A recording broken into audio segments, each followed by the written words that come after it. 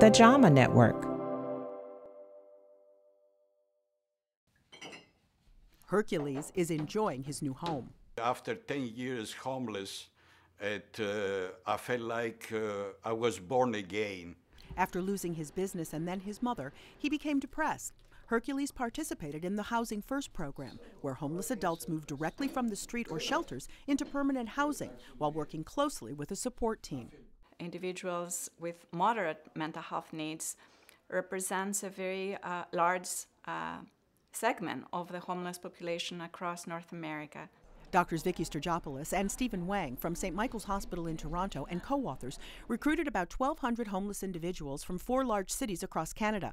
A little more than half the participants received rent supplements and intensive mental health support from project teams. The remaining participants did not receive rent supplements and were instead directed to services available in their community.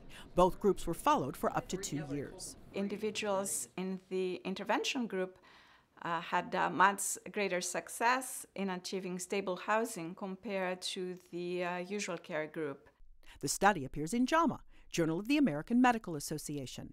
While the intervention is very successful, their overall quality of life did not improve significantly as a result of the intervention. The Housing First model has been used for homeless individuals experiencing severe mental illness who required intensive and costly support services.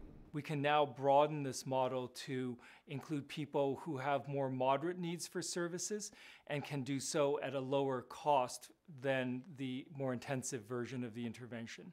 Hercules has taken computer courses, meets regularly with his support advocate, and even rescued his cat Leo. He also helps those who are still homeless, encouraging them to stay positive.